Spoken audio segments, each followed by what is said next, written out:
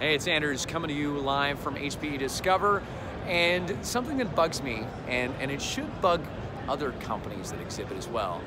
is that I know how much these companies spend to be at this show in terms of sponsorship, roughly. And then I'm appalled by when I walk by and the booth staff have their heads down, they're shut down, they're on their phones, ignoring people passing by that could be net new leads, that could be new opportunities in the pipeline, but they're losing those moments of truth in the booth.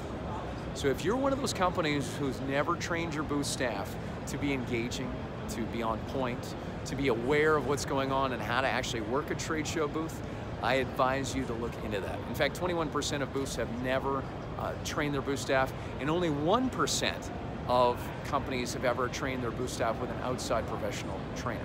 So if you're a company doing trade shows and you've never trained your booth staff, this is something you want to look into so that you can really harness and capture the value that is here in the trade show floor and be able to create those opportunities and take advantage of them. Until next time, thanks for watching.